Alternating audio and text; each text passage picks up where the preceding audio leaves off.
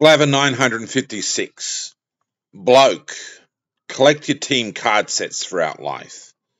Okay, and the lassies too, the ladies too.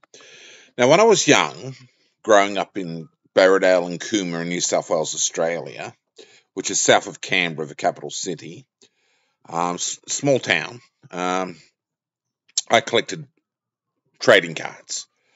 Mainly sports cards, but also collected a few bits and pieces of stuff, other stuff. But I collected my Canterbury Bankstown Bulldogs cards a fair bit. I'd collect the full sets a lot of the time, but I'd collected my cards.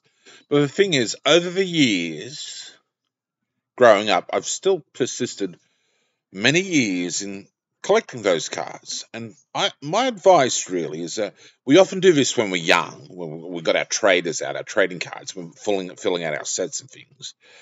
But for your team, many blokes, not everyone bothers with a sporting team, but many blokes have a sporting team they follow and a number for the different codes and things.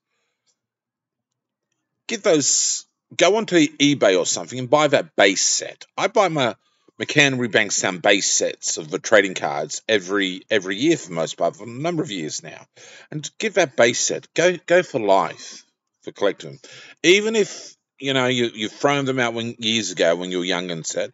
I mean, go onto eBay and buy the last 15 years if you're an older man. 15 years of base sets for your team sets. Just yeah, $5. Ooh, 1998 costs that much now, does it? Oh, it's not that expensive, 98, but you know what I mean? I mean, it's something you can do in life. It's a hobby, it's a pastime, but get your base sets every year. That's my advice. And sometimes those special cards and those gem cards at times as well, sometimes, and even occasionally the full box to complete the full set. So it's just, yeah.